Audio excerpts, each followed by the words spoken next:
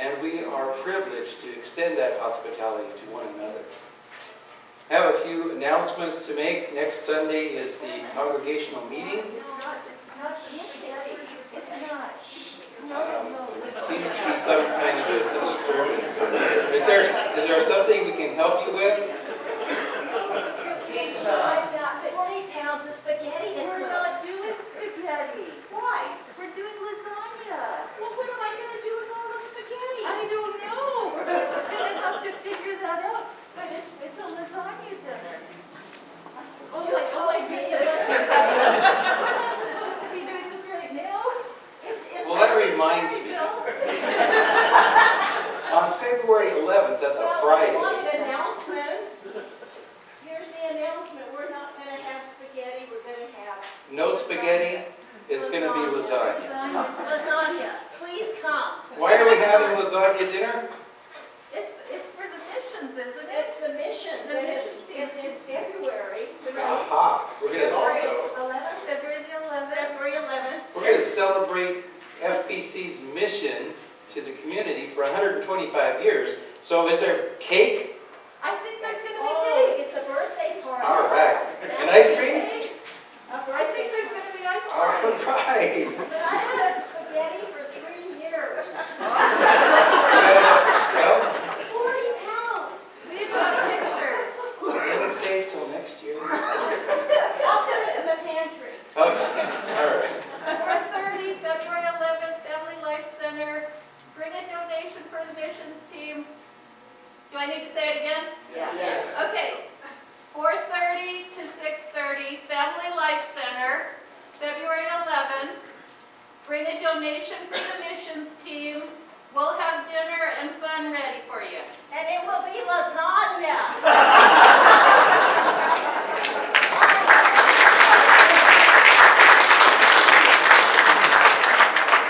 Anyway, next week is the congregational meeting. It's our annual meeting. We'll be looking at electing officers for the corporation and approving the pastor's terms of call. Also, today's fifth Sunday offering is going to go to Laundry Love. It's a ministry for helping people in need do their laundry. It's amazing how expensive that can be. So the purple baskets in the back are for Laundry Love. After the service, you're all welcome to come down to the Family Life Center just to check out where it is, because we want to make sure you know where that lasagna is going to be served. And we'll have some coffee and some refreshments down there afterwards. Everything else is still going on. Women's Bible study, men's fellowship, adult Bible study is starting a new study. Chair yoga, healthy habits, the game room, walking club, etc., etc. Check it out on our website. Now, if you are able, please stand for the call to worship. In you, O God, we take refuge. Let us never be put to shame. In your righteousness, deliver and rescue us. Be to us rock of my refuge, strong fortress. For you, O Lord, O God, are our hope and trust. Our praise is continually unto you. Now let's continue by singing God of Grace and God of Glory. God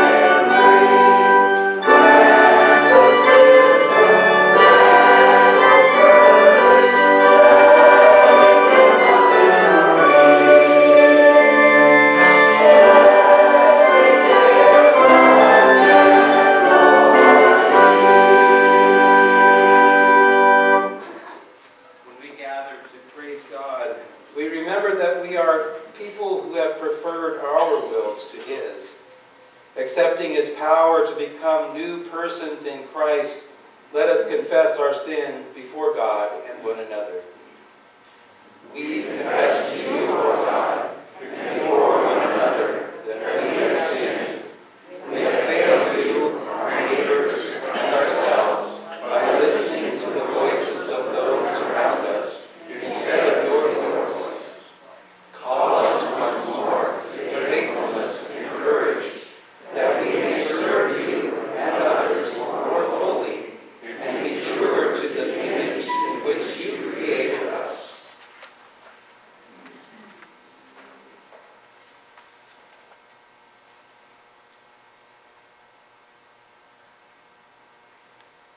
Forgive us and empower us with your Spirit to move forward in our life in Christ and in our openness about who we are.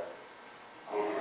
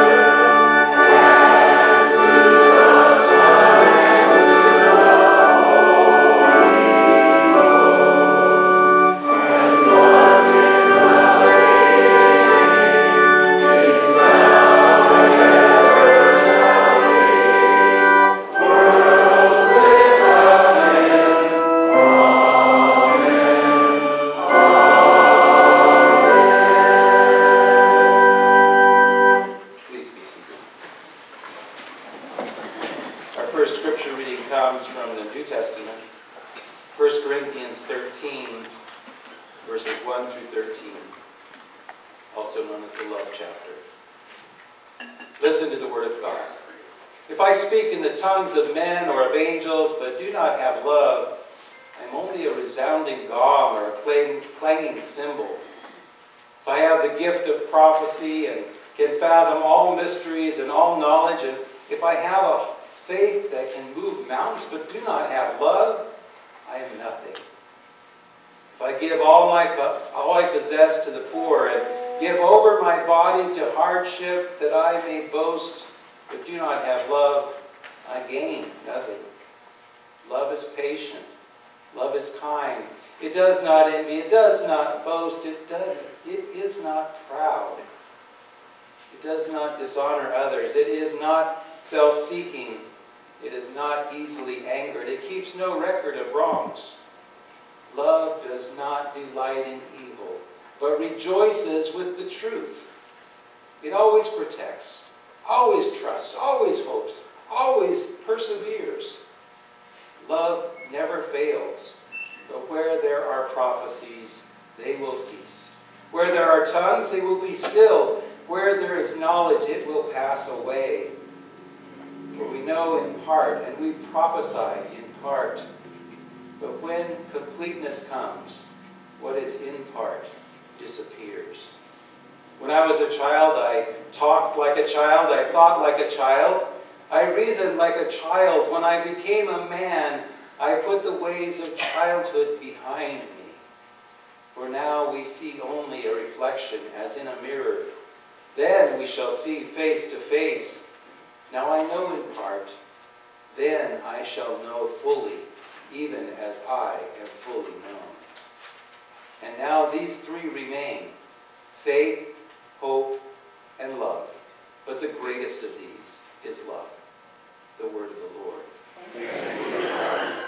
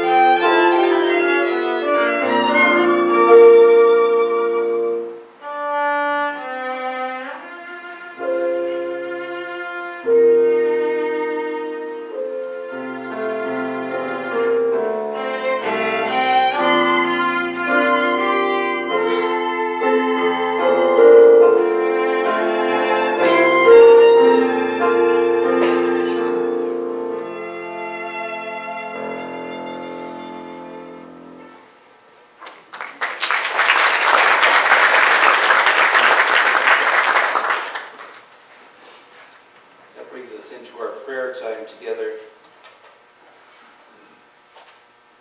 Gary Ellis asks for continued prayers for Cindy. Doctors are pleased with her progress, but still has a ways to go. And also, Paul and Emmy Banwert ask for prayers for Paul's sister Leela. At this point, taking very little nourishment and not speaking clearly, and has COVID. Tuesday would be her 94th birthday. Her earthly home is West Bend, Iowa. So let's join together in prayer as God's beloved children. We praise and thank you, O Lord, that you have fed us with your word.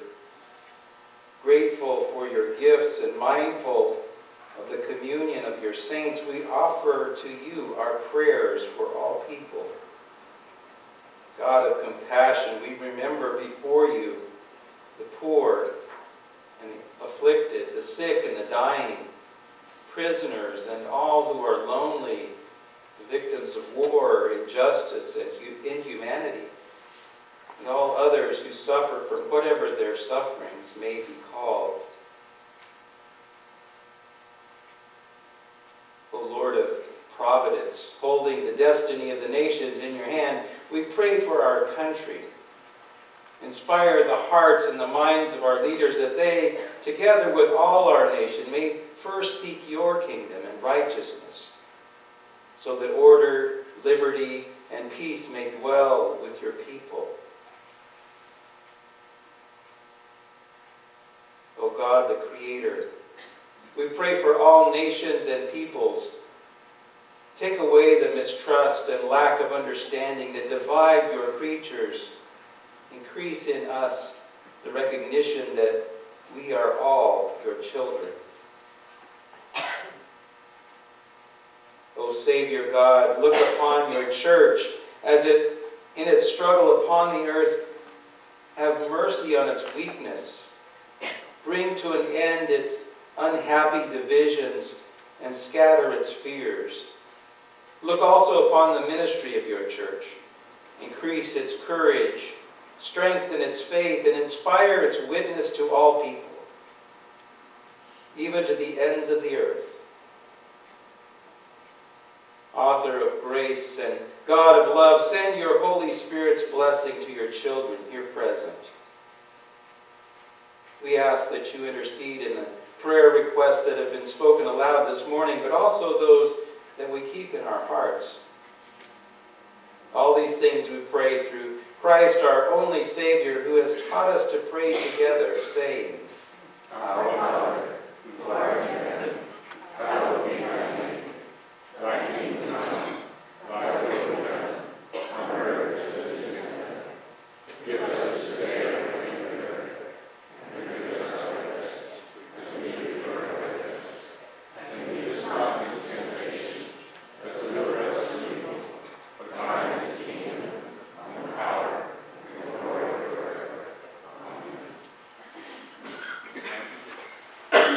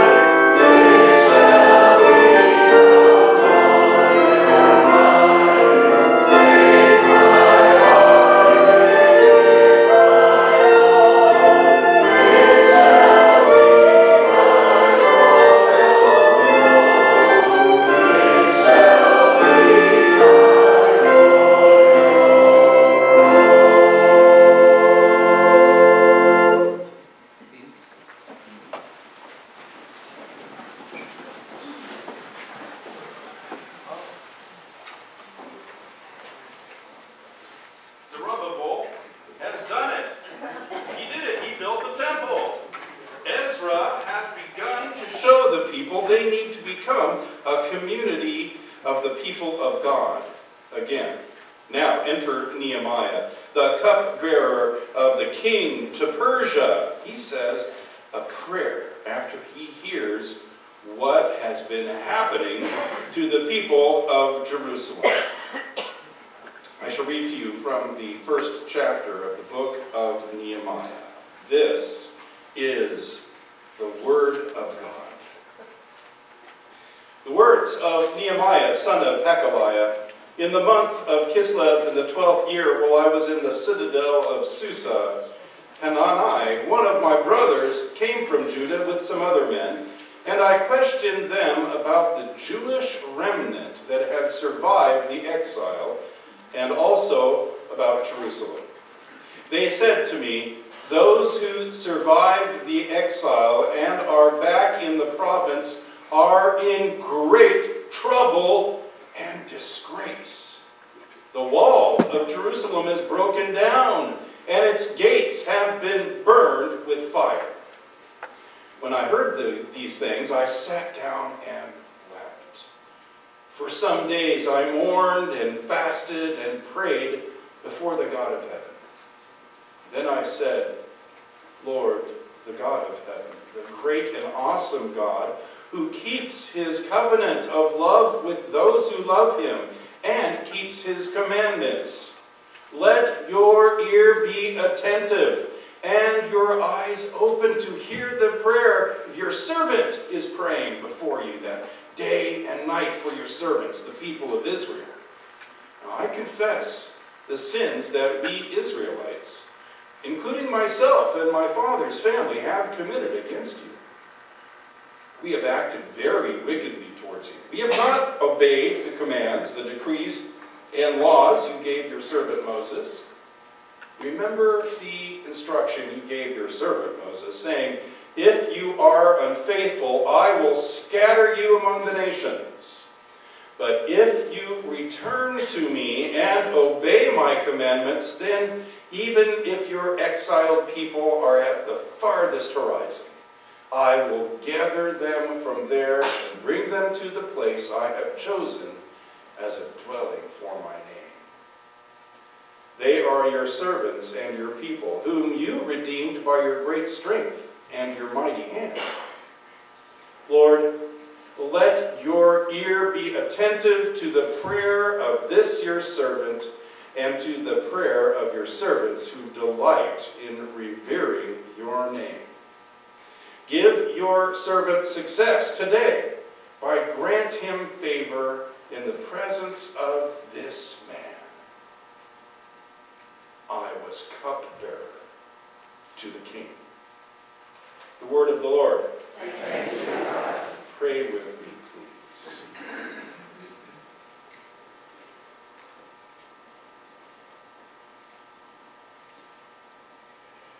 Give me Jesus, Lord.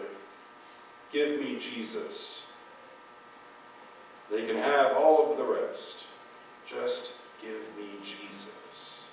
Amen. I was the cupbearer to the king.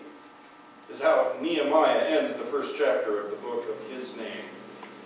Cupbearers were often close confidants of their masters.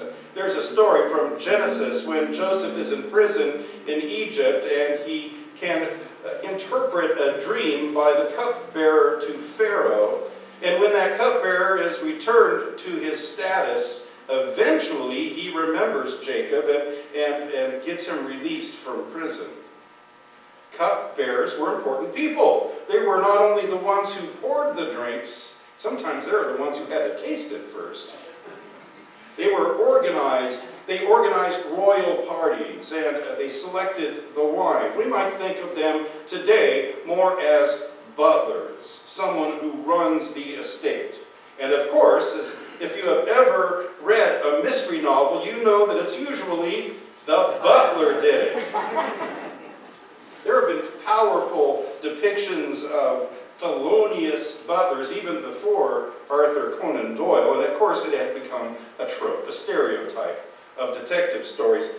This all-powerful man, it's usually a man, behind the scenes, pulling all the levers, running the machinery, all the while standing calm and quiet in the background. It's like the furniture. One might as well say the dining room table did it. And this cliche became so popular that art critic Willard Huntington Wright, writing under his pen name of S.S. Van Dyne, came up with the 20 rules for writing a mystery novel in the early 20th century. Rule number 11 was, the butler never did it. Now there are a lot of depictions of butlers in our popular culture. They're wiser or smarter than those they work for. Maybe that's why they seem so sinister. And yet, they're played for laughs too. In Our Man Godfrey, I saw that a couple of months ago. It's a great movie. William Powell, Carol Lombard. Powell plays Godfrey, a millionaire masquerading as a bum to get to the truth as what is happening in his building projects. Carol Lombard sweeps him off the streets, wants to help this poor bum, and makes him her butler. Hilarity ensues. And then there's Jeeves and Wooster. Jeeves saves the day for hapless Bertie Wooster time and time again. And if you've ever seen an episode of Downton Abbey, you know it's really Mr. Carson who runs the entire estate. And who could forget the Green Hornet and Cato? Perhaps the most portrayed butler in film history is Alfred Pennyworth, the butler to Bruce Wayne, a.k.a. Batman.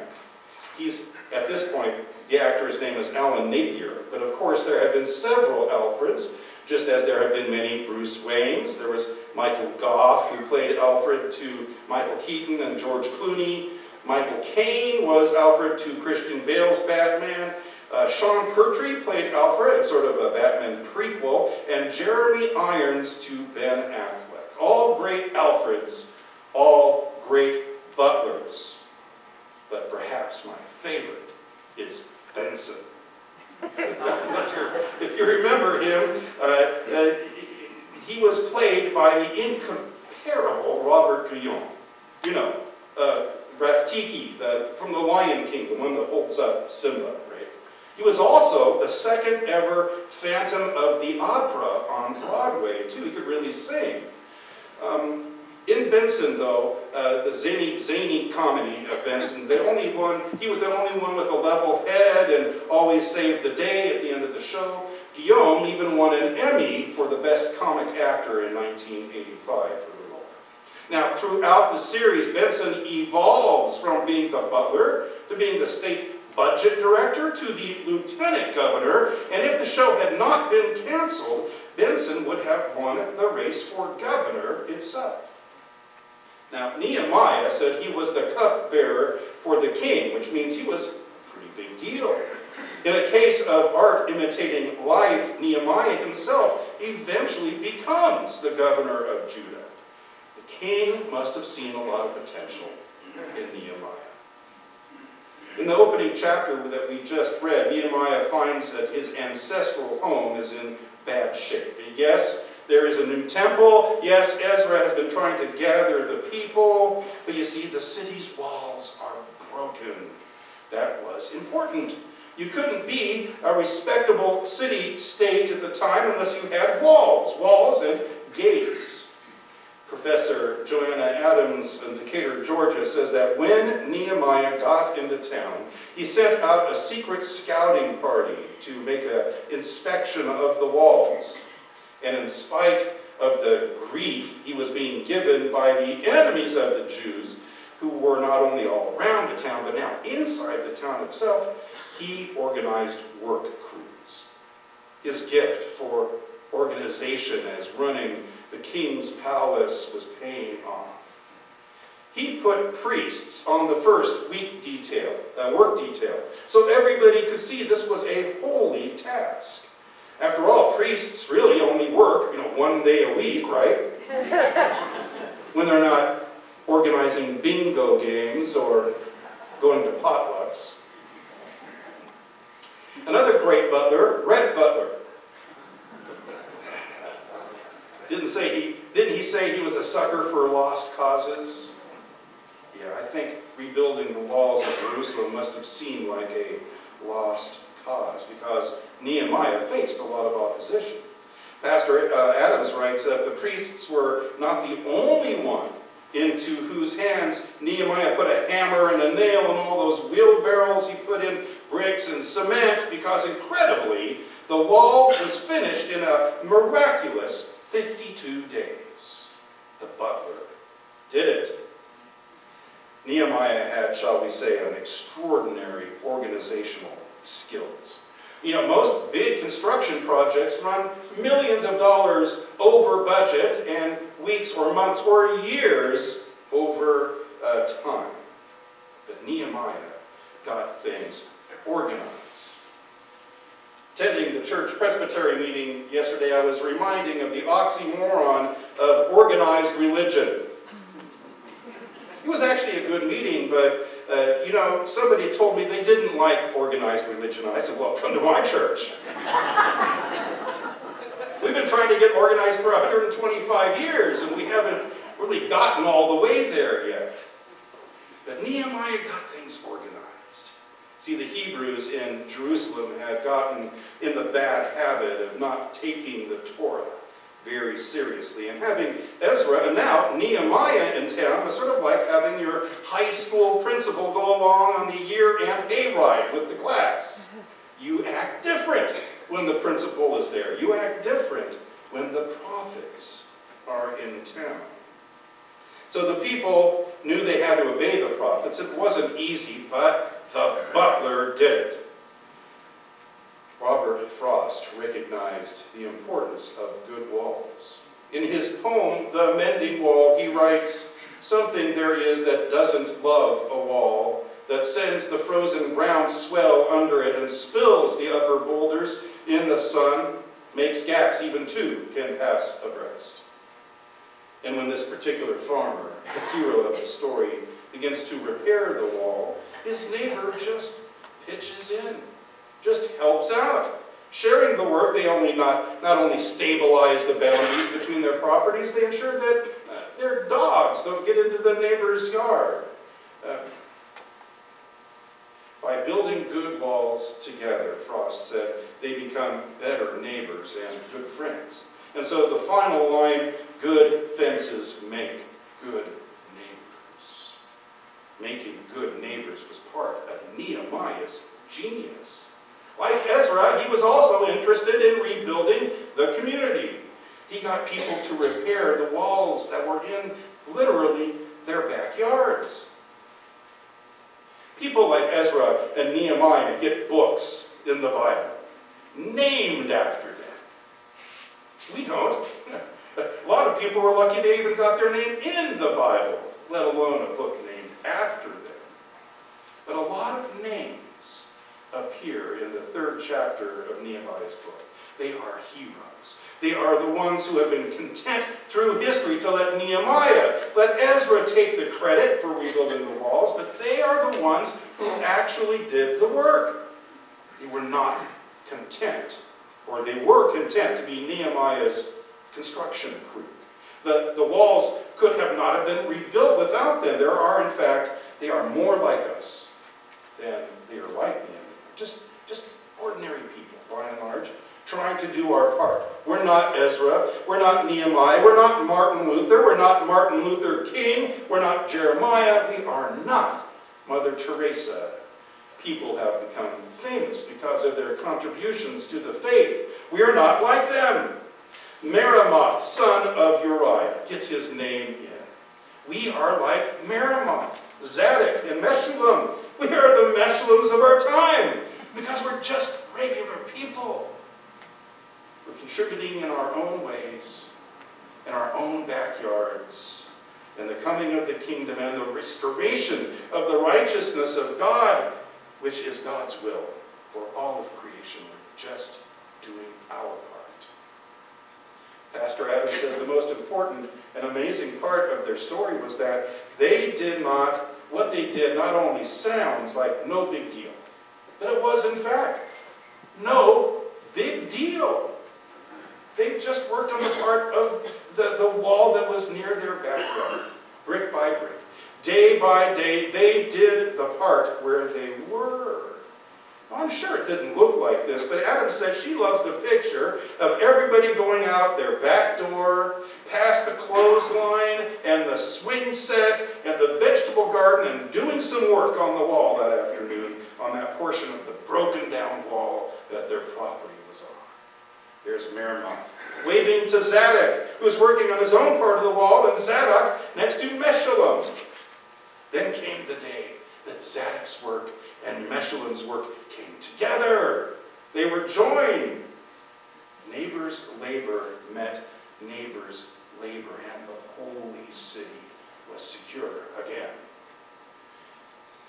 Adam says she likes to think that when it was all done, they had a big barbecue, a picnic, and got a bounce house for the kids. Something similar happens when we build the kingdom of God on earth as it is in heaven.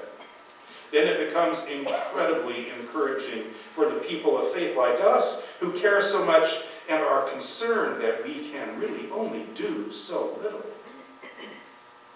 Maybe it's as though the dogged everyday faithfulness of our modern day down-to-earth Christians right here where we live can be taken and participate in the restoration of God's people. As the wall was built, person by person, family by family, one beam at a time, one brick, one door, one step. So God's love surely is similarly manifested among us, deed by deed, day by day. We heard the Apostle Paul's words on love, building that love a little bit every day is what we are tasked with. So that is the gracious and the most hopeful story we can ever hear. Who among us has not felt overwhelmed by the world and the forces of evil and chaos that seem to be arrayed against us, by the enormity of the task at hand of making peace, of the problem of faithlessness, of injustice, by its sheer heartlessness, its hunger, its poverty, inexcusable things. How many have asked ourselves, who am I to make a difference? What can I do against global giants? Who am I to fight against what seems, the power that seems to have the run of the earth? See, something there is that does not like a wall. The Jews said, we don't need a wall. We have the protection of the king of Persia. Why to go to all that effort?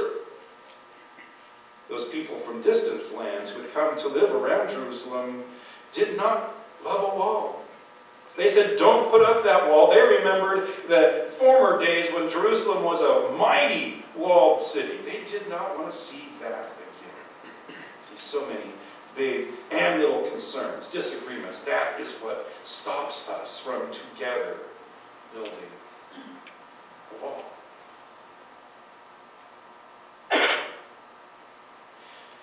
I'm sure the enemy laughs with delight when we're confused, when we get tired, when we get weary of the bickering, disgusted with the manufactured hate and polarization we see in our world today. I was talking to City Councilman Lisa Fitzgibbons last week, and she said, you know, I wish that politics wasn't so political. I said, oh, I'm so going to use that in a sermon. And I said, I think this is what she meant, that we can politicize everything. A pandemic, our theology, human rights. Why do politics have to be so polarizing? See, all of things are just enough to keep you from even wanting to get started. But it was Gandhi who said that whatever you do may seem insignificant to you, but the most important thing is that you do it. You will never know what God can do with your little contribution. How God can take your witness and her witness and his witness and put them together to make a stronger, more durable witness than you ever could before or on your own. And it never really looks like much until it's finished. You might be standing in your kitchen chopping vegetables for a salad you're going to send to the homeless shelter. You might be writing a letter to your politician in Washington, a person in power who you're pretty sure never opens their mail. And it never looks like much, but that is how God's reign is established. God takes what we do and puts it in the mix, and all of our little efforts together become the brick and the mortar of God's tomorrow. We can feel overwhelmed by the world. We can be stunned into inaction. What can we do? You see the homeless on the corner sleeping outside even when it's cold. What can we do about it? You see the troops massing along a border 100,000 strong, and what can we do? There was a documentary on World War II. You find all sorts of them on Netflix now. You can never watch enough if you wanted to. But the focus of the show was on the Soviet Union. The loss of life that the Soviet Union experienced in the war was overwhelming. 20 million people killed. The documented cameras panned to a stark monolith like the Soviets used to like to build, erected as memorials for the war. They seemed then to focus on a fresh-faced young married couple, just married, who were laying a bouquet of tulips at the feet of the statue of a soldier's tomb. See, it had become tradition there. It had become custom, a good luck sign for couples as they begin their lives together. The bride and groom didn't look much different than American couples on their wedding day. Same hopes, same dreams. And it was such a little thing, a few flowers. But that was their way of asking for peace, for shalom, for compassion, for your neighbor, forgiveness, for a friend, respect for your spouse, community service to your city or your town, stewardship to your church, a little generosity here or there, where you live. In such ways, our story is told.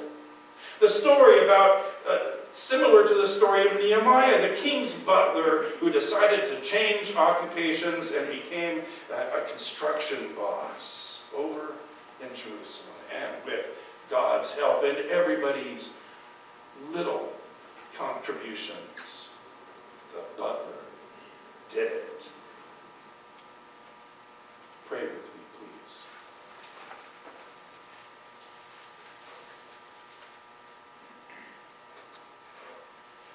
Heavenly Father, let us show your love that is unfailing, that we heard about from Corinthians, that love. Shower us with your love so that we may show it to others, and others may see, just by who we are and what we do, our love for you. And in all things, soli Deo Gloria. To God alone be the glory. Amen.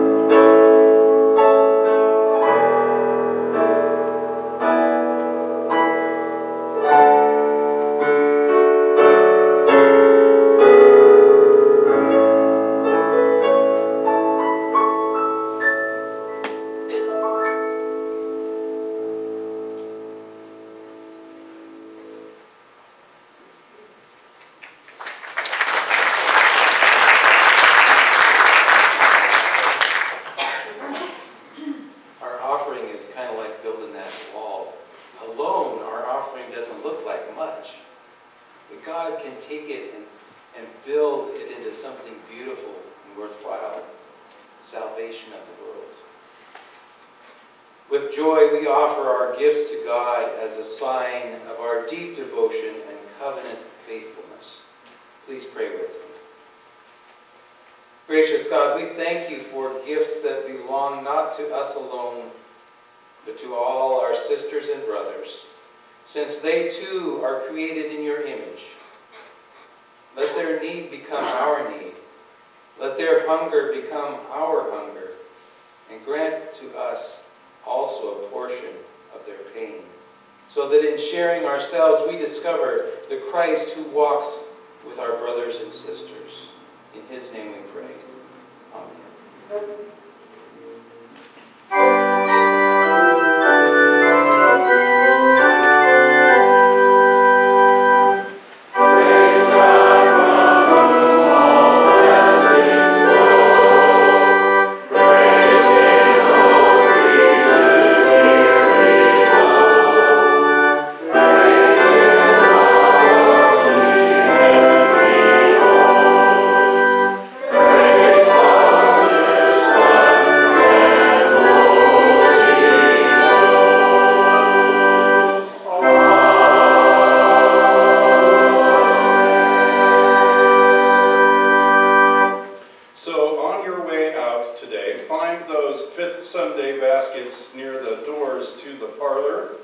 Support a really great ministry of this church that we do not alone. We do it with other churches. Together, we are helping to build the kingdom of God by showing kindness to those who, let's face it, don't matter a lot to us, really, in a lot of ways. But it shows them that we care even a little bit in the Laundry Love ministry. So please help support that. Then come down the breezeway and join us in the Family Life Center. FLC, I say that a lot. And join us for a passing of the peace that we might have done here for a while. But time for coffee and a few goodies. You know, I was down there this morning trying to set something up, and I noticed that the enchilada smell is still there from the Boy Scouts thing. I said they had over 300 customers yesterday. That's great news for them. And Elizabeth actually went out and picked up one of the enchilada dinners and brought it home. They were really good. But even that scent, remember we talked last time about the perfume that is around you. That's how people know who you are, by how you seem. And the Apostle Paul calls that an aroma in Christ's nostrils. Be a good smell this week to your neighbors, to the server at the restaurant, to those who may not mean a lot to you right now, but mean everything to God. And as you do so, know that you are blessed by the Father, the Son, the Holy Spirit, one God, now and forever. Amen.